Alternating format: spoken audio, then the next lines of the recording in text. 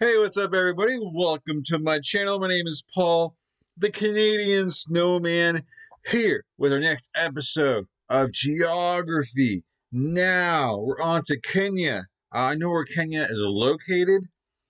Other than that, not much else. So we're probably going to jump right into this and catch up on some awesome knowledge, I hope, and some greatness, right? Right, Kenya? Can you bring that to me, please? I know you got it in you. So anyways, please hit that like and subscribe before we start this video. I greatly appreciate it. Helps the channel grow and all that good fun stuff. And yeah, let's get to the video. Hope you guys are having a great day. All right. Come on, load. Sorry, I always have these issues. There we go. 3, 2, 1, bam. Hey, Ken! Yeah? Yeah, dig this episode? You're gonna be doing this the entire episode, aren't you? Yeah, you want to get paid, right? Yeah. Yeah, then act surprised every time that comes up in a script. Oh, that's so funny. Wow. I totally see what you did there. Good boy. Okay. It's time to learn geography. No! Hey everyone, I'm your host Barbs. We are back in Africa, and I'm sure you've heard of at least a little bit about Kenya, whether it's where your Starbucks brew was imported from, or if you've seen those jumping Maasai people, or if you want to make another cliche Obama joke. Kenya seems to take the spotlight most in East Africa. It's made a name for itself. Now let's see where it is. I know where it is.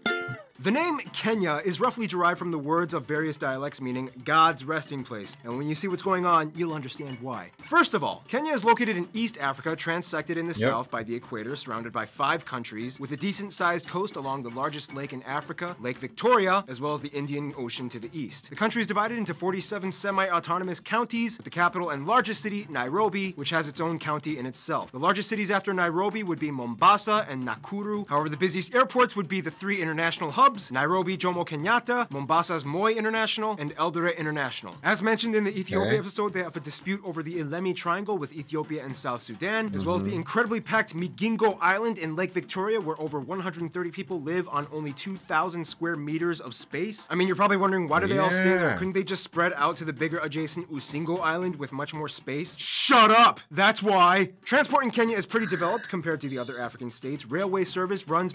So why don't they? Well, you gotta be something really cool about that island, right? Or I guess it's for obvious reasons they're not allowed to. I don't know. Anyways, back to...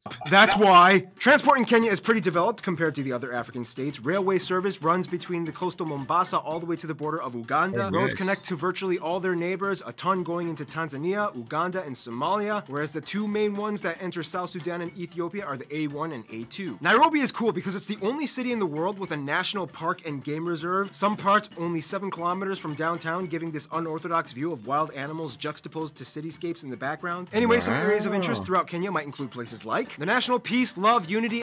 That'd be cool. So if you went there, if you went there to visit, are like the buildings in the background? I guess those were hotels, maybe. So like you can get like a hotel like near like the top of the building and basically look out your window and see some awesome wildlife. That sounds like a pretty awesome idea. Anyways, back to the show.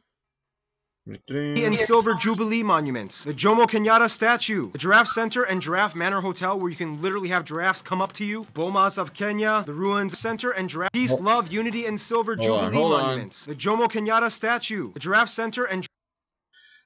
Okay, even better than a hotel, you can get like, well, this is a hotel, but you can have giraffes. Like, come on, man. Kenya, you already got me. Book my ticket. Giraffe Manor Hotel where you can literally have giraffes come up to you, Bomas of Kenya, the ruins of Gedi, Narni, Takwa Milinga, Dani, Pate, and Shaka. Siu and Lamu Fort, Uhuru Gardens Memorial Park, Hyrax Prehistoric Site and Museum, Nairobi Gallery, African Heritage House, the Carnivore Restaurant, the Nairobi Railway Museum, George Adamson's Grave, Kitengela, Iten, Home of the Champions, and the Maasai Ostrich Farm where you can ride ostriches if you are not too heavy. However, that list of man-made structures pales in comparison to the natural wonders Kenya is known for. Which means we gotta transition into the next part. Hey, Ken! What's up? Yeah, guess what comes up next? Dude, it's the same thing in every episode. I'm pretty sure they know what's gonna happen next. Okay, Ken, I'm really getting sick of your sass. Okay, I cannot stand it. Okay, that was good. What was good? Oh my God. Some countries thrive off of industry, some off of finance. Kenya's strongest feature, though, would downright have to be its natural landscape. First of all, Kenya lies right on the East African Rip, which, as we explained in the Eritrea and Ethiopia episodes, is the series of cracks in East Africa that splits all the way down from the Red Sea to Mozambique, creating highlands in the west and flatter savannas and valleys in the east along the coast. This also creates a wonderful network of narrow, slivery lakes, like the largest one, Lake Turkana, in the northwest, along the border with Ethiopia. Lake Turkana is the world's largest desert lake, and due to its salinity, the world's largest alkaline lake as well. This means that Kenya is technically on a volcanic zone, although most of the volcanoes are all but Holocene and extinct. The last major eruption was around 100 years ago on Emurango Golak in the central West Highlands. However, at over 5,100 meters, that volcanic activity did create the largest mountain in Kenya and the second in all of Africa, Mount Kenya, which is where Kenya got its name from. Oh, and Mount Longonot looks kind of creepy because it has like 3 mini crater pimples on the side. Close by the base of Mount Kenya, you can find the longest river, the Tana, that flows down to the valleys and eventually empties into the Indian Ocean. Kenya has 54 national parks and game reserves, the largest one being the Tsavo in the southeast. However, the most popular one being the Masai Mara along the border with Tanzania, technically part of the Serengeti. Here, the Great Migration occurs, in which every July, the largest animal migration on Earth moves millions of nomadic species up to Kenya from Tanzania. It's such a That's so cool. Like I've seen so many videos on that, and then you have like the crocodiles that sitting there in the water just waiting for the bison to come across, and man, I've seen so many videos on that. That's so cool. Sorry to interrupt you, Paul. Just animal migration on Earth moves millions of nomadic species up to Kenya from Tanzania. It's such a hotspot that even National Geographic is like so over it. They've covered it like 1 trillion times. Speaking of which, Kenya is, no surprise, a wildlife haven. The big 5 animals are common around here, one of which being the national animal, the African lion, and they can be found at almost every national park. There are way too many species to list, but basically almost every animal in the Lion King can be found in Kenya, let alone East Africa. And yes, wildebeest can be kind of like total douchebags. Who are wildebeest again? They're the ones that killed Mufasa. Like, he jumped Mufasa. No. Oh no. Simba. Yeah. No. The dad. Oh yeah, no, that is because Scar's the bad guy. Yeah, Mufasa's the dad. Resource-wise, Kenya is a country of balance. Today, the service sector and tourism contributes to over 60% of their overall GDP, making it their largest foreign exchange earning sector. Agriculture has always been a principal driving force for Kenya as well. Today, they are the 3rd largest tea producer in the world after China and India. Yeah, way to go, Kenya. Speaking of which, food in Kenya is similar to other African Great Lake nations. Most meals are served with the national staple ugali, which is mashed grain powder, often mixed with cassava or plantains, cooked into a thick, starchy, bland paste. You're supposed to eat it with stews and sauces and meats. Otherwise, sukuma wiki or greens usually accompany ugali. Kind of looks like mashed Bueno potato. and dalia are common, and if you're lucky, try some onyoso, ngen, and dede for snacks. By the way, have you ever noticed that a ton of sub-Saharan African tribes have like amazing teeth? Well, it's mostly because a lot of them use chewing sticks, which are twigs from various trees like licorice bush, gum trees, and the Salvador persica, also known as the toothbrush tree. These twigs have natural teeth cleaning and whitening properties. You can even buy them on Amazon. Overall, Kenya is seen as like the financial hub for both East and Central Africa, as they have the highest GDP in the region, famous for their newly established digital industry, including the introduction of M-Pesa, mobile banking systems used by millions of people across the world. Kenyans are also famous for the interesting investment groups known as Chama or table banking. It's a little hard to explain, but it's basically like a crude version of bank loans, but it's operated by a community of friends that you really trust. It's like, all right, boys, put your money on the table. All right, cool. So this is all the money we got. You can grab as much as you want, but you got to explain what you're going to use it for and how you're going to invest and how you're going to pay off on interest next month. Ken, go. I'm gonna take $5,000. There's these new shoes that I'm trying to invent, but get this, it's made out of coffee. Okay, Ken, you're out of the club. No, but seriously, check out this video by Joy Wool Organization. I'll put a link in the description. They did a great job explaining. Kenyan people are definitely an entrepreneurial bunch of people that have made a name for themselves. Let's see how in... If East Africa was a family, Kenya would be like the brother who got rich but still has some weird issues in his head that he kind of has to suppress. First of all, the country has about 49 million people, and about 3/4 of the population is below 30 years of age. The country is made up of about 47 different tribes. However, the majority of these tribes are classified under the Bantu peoples at 67%, the Nilotic peoples at around 30%, and the remainder is made up of other groups, mostly Cushitic, Arabs, Indians, and Europeans. Of the Bantu peoples, however, the largest tribes would be the Kikuyu, the Luya, and the Kamba, whereas the largest Nilotic group groups would be the Kalenjin and the Luo. The country also uses the Kenyan shilling as their currency. They use the Type G British-style plug outlet, and they drive on the left side of the road. Basically, there is no single Kenyan culture, but rather a plethora of vibrant tribes, each with their own unique traits, trades, and traditions. For example, some of the overarching summaries I've gotten from you guys, the Kenyan geographers, include descriptions like: the Kikuyu are often known for being good businessmen. The Luya are good at rugby. The Luos take politics and music very seriously, and they're very proud that Obama's dad was from their tribe. The Kisi are the tough tea farmers. The Kalenjin are the runners, as 75% of all Olympic gold medal athletes have come from them, mostly in running sports. The Kamba are great. I see you guys all the time running and like finishing near the top and all those long distance running stuff, man. So yeah, definitely props to you guys, man. Definitely could not outrun you guys. As 75% of all Olympic gold medal athletes have come from them, mostly in running sports. The Kamba are great pottery and carving artists. The Turkana have those really long beaded Sorry about that. necklaces that stretch their necks. The Meru moved from Tanzania and might be a lost tribe of Israel. The Rendile are desert nomads. The Idako have a cool dance and are known for bullfighting. The Mijikenda live in a sacred forest where they bury these secret talisman things that I didn't have time to research. Hey, Ken! Nope, not doing it this time. No, I'm not making a pun. I literally just want to ask you something. Oh, okay. Can you research the Mijikenda tribe for me?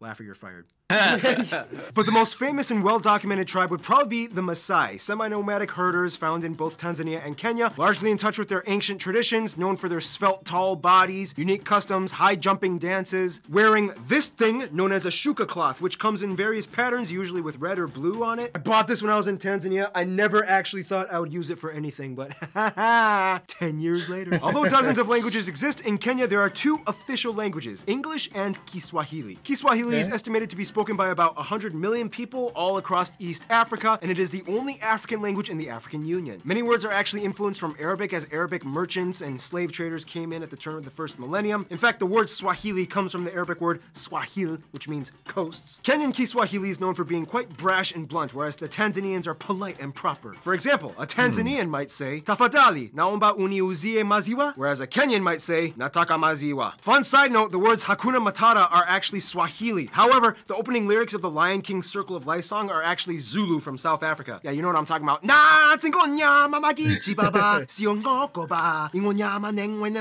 that's all Zulu. Now, history will take way too long to explain, but in the quickest way I can put it, early fossils of Neolithic hunter-gatherers, probably Khoisan people, Cushitic and Nilotic pastoralists probably move in from South Sudan and the Horn of Africa. Bantus come in and start farming and introduce iron. City-states pop up along the coast like Mombasa. Arabs and Persians come in and start trading for goods and slaves. Kilwa Sultanate, the Portuguese guy comes in and observes things. Omani Arabs come in, the slave trade is in full force. The Portuguese come in the 17th century, start trading with Omanis. This Chinese guy stops in and observes things. Kiswahili becomes the lingua franca. Vasco da Gama takes a peek. Short-lived Wanga Kingdom. The Germans make a short-lived protectorate until the British finally come in and colonize. Tea starts growing, railroads get built. Tons of Indians come flocking as indentured servants. World War I, the Brits and Germans agree to avoid conflict in colonies. This guy doesn't listen, attacks. The Brits get mad and attack from behind in Zambia because clearly he forgot that it was also colonized by the Brits. Princess Elizabeth is in a hotel in a national park when she gets a call saying that her father died and now she is Queen Elizabeth. Mau Mau Uprising, independence in 1963. Jomo Kenyatta is a hero. More years loaded with controversy. 2002, he's not allowed to run again for president. A few massacres and a drought, and eventually they get back up and move on. And that's where we are today. Unfortunately, one of the biggest issues Kenya is faced with today would have to be tribalism. Today's scuffles and arguments still do occasionally occur between certain groups. However, it's not so bad, but let's be honest, it's still kind of noticeable. Most of the drama is underground, and they still work heavily off of a bribe culture. The average Kenyan pays about 16 bribes per month just to get by in small situations in daily life. They even have a word for it, kitu kidogo, which means small thing. Nonetheless, if there was a phrase that kind of summarized Kenya, it would probably be tibin, which translates to something like one last blow for triumph. And clearly it's been kind of a thing for Kenya as they become like a poster child for East Africa. Some famous people of Kenyan descent or from Kenya might include Field Marshal Dedan Kimathi, Emekatili Wamenza, mother of the resistance, Uhuru Kenyatta, Charity Ngilu, John Kiriamiti, Ezekiel Kemboi, Kipchoge Keino, Lupita Nyong'o, Paul Tergat, Dennis Oliek, Victor Wanyama, David Matenge, aka Nameless, Stella Mwangi, Fadili William, Obama's dad, Wangari Maathai, Eric Wainaina, and probably the most famous one, Jomo Kenyatta, the father of Kenya. All right, that was a lot of info. Now let's finish off this with some tibim and get to the last final segment, the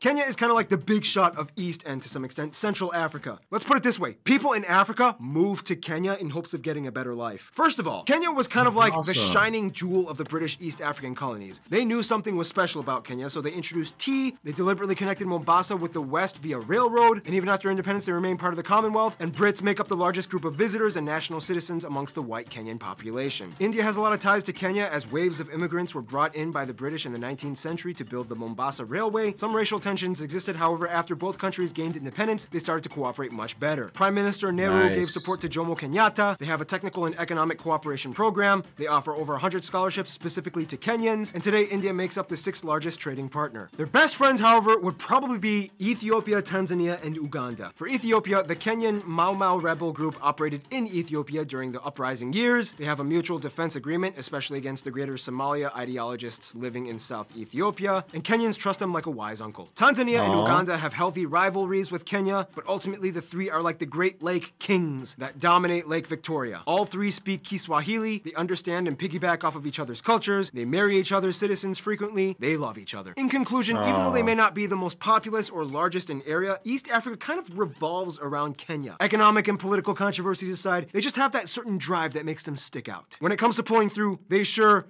can. Yeah, do it. Stay tuned. Kid or Bust is coming up next. Wow. Yeah, I never really knew how I guess advanced kind of Kenya is in Africa. Like, they seem to have everything. Like, you know, when because I've done a lot of African countries, a lot, and yeah, Kenya is definitely at the top, or at least near the top, when it comes to just the people, economy, and for just everything. It just seemed like they have everything going right for them. I guess you can't be perfect. They saw those squabbles, I guess, you know, and everything, but you know, I guess everybody does. But yeah, definitely impressed. Like, the landscape is beautiful. I mean, those hotels were awesome. I mean, the people, you know, seems like nice people, and speak English, so I can go there and visit and talk. So that's a plus. And so yeah, definitely got the railroads. You kind of go wherever you want, and for the safaris, man, it seems like just really a lot of positive stuff going on in Kenya. So good job, Kenya. And but anyways, guys, please hit that like and subscribe button. Hope you can continue the journey with me through every country in the world, alphabetical order. So anything before the K's I've done. So if you're curious, go check out those videos. But anyways, thank you guys for watching. I'll catch you guys in future videos. You guys are awesome. I am out of here.